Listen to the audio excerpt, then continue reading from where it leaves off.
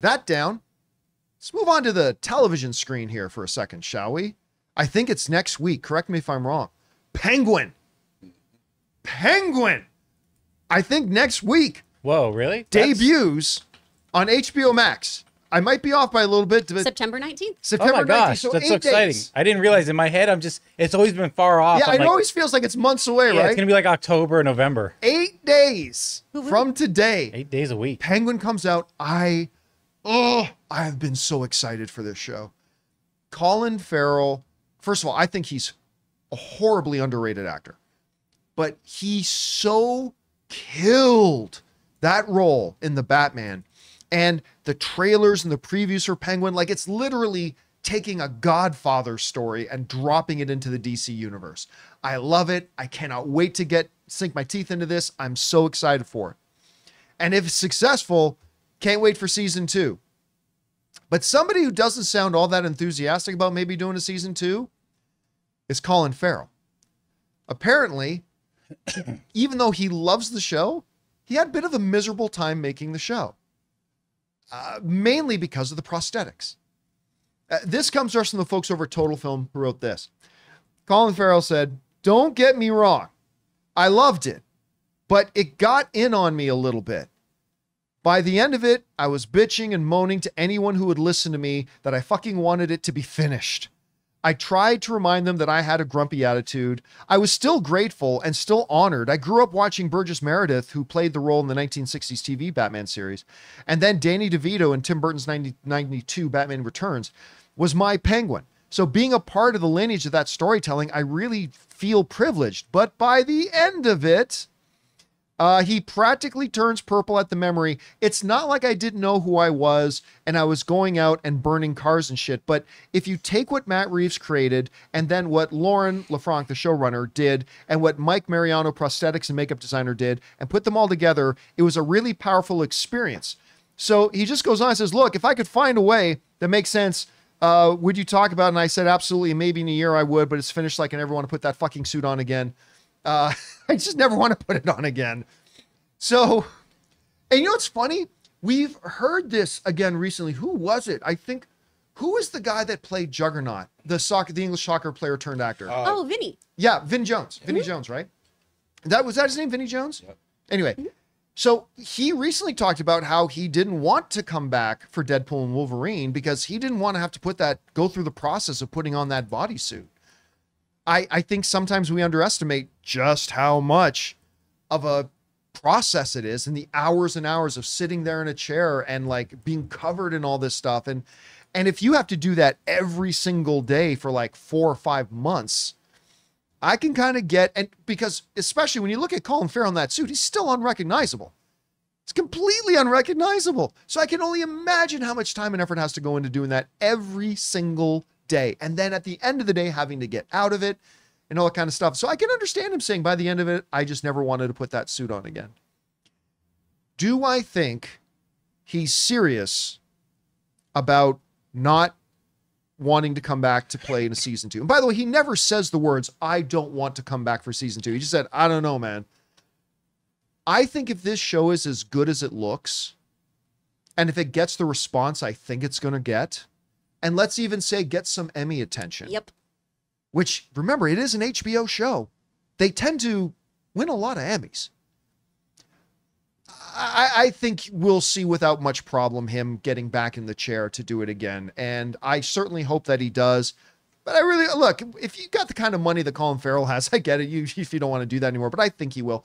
Chris, you heard him talk about this. I know you primarily have done voice acting. Have you ever had to like go through any sort of makeup stuff in doing roles and everything? And I have. How painful can that be? It's not fun, honestly. Some people are really zen about it and they can be very meditative about it, especially getting your face cast. That is the part that always freaks me out the most, when they have to actually mold you and you have straws coming out of your nose so you can breathe. I only had to do this for an eHarmony commercial, and honestly, mine were just to age me up. And so it was little pieces that they built on throughout the day, including ones on my hands in case my hands went up in front of the camera, so I would have old lady fingers because I had to go from 25 to I think they aged me up to 95. It was a weird one, but it is not a very fun process, and it also is not very kind to your skin. All that glue and all of that, and his are very extensive. We've made the joke so many times on here that he just looks like mean Richard Kind. He just looks like a really angry. He does look like Kind. Richard Kind. And it is a process. This is going to take hours and hours. Mine of just getting aged up and putting on wigs and all of that stuff took 2.5 hours for what ended up being a 2-minute commercial for me going from thing to thing. And that was with 2 makeup artists on me. My friend Kim, she is an incredible makeup artist who's done a bunch of stuff for, Doctor Strange. She was one of the keys on Multiverse of Madness.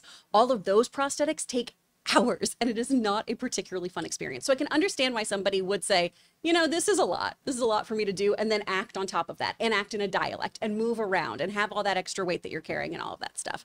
So I get it, but I think Colin Farrell is chasing some awards. He is an Academy Award nominee. He has won a Golden Globe. I think he also has that, let me get some accolades. Because to your point, I do think people have underestimated him for years. I think he's somebody who's been kind of glossed over, and we're seeing this really great kind of renaissance for him. I know people say that a lot about like the Fraser-sance and, all those things, the Stone-sance of anytime an actor's doing well. But he really, in the last few years, has revved up his career to be a very sought after, prolific actor. And I feel like this is another show that can cement him as being one to watch. So I think it really comes down to how audiences and critics and award nominations are going to go after season 1. That'll determine if he comes back. By the way, there's a movie that he should not only have been nominated, that I think he should have won an Academy Award for. It was about 10 years ago. Remember Saving Mr. Banks? Mm-hmm. The problem for him was the 2 leads of that movie were Tom Hanks and Emma Thompson. So they got, obviously, all the attention. But if you haven't seen Saving Mr. Banks, and you want to know just, sometimes people would ask me, hey, if I wanted to see just how good Ryan Reynolds can be as an actor, what should I watch? I say Buried. Go watch Buried. If people were to ask me, if I want to really get a sense of how good of a pure actor Colin Farrell is, I will say, watch Saving Mr. Banks. It's a supporting role, but I think he should have won an Academy Award for it. And I think you're right, Chris. I think if the accolades start coming in and Emmy whispers start going around about it, we could see him signing up for season 2 pretty quick. Yeah. We want to take a second to thank a sponsor of this video, BetterHelp. Hey guys, it's John here.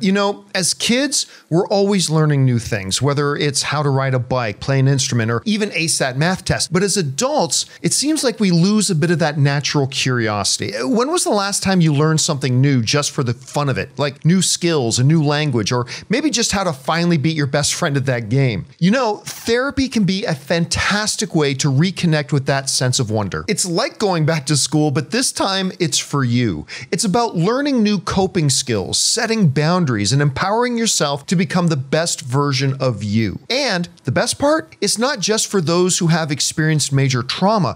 It's for anyone looking to grow and learn more about themselves. If you've ever thought about starting therapy, why not give BetterHelp a try? It's completely online, making it super convenient and flexible to fit into your schedule. All you have to do is fill out a quick questionnaire and you'll be matched with a licensed therapist who fits your needs. Plus, if things aren't clicking, you can always switch therapists anytime at no extra cost. So rediscover your curiosity with BetterHelp. Visit betterhelp.com/Campea today and get 10% off your first month. That's BetterHelp, HELP.com/Campea. Take the first step to being your best self.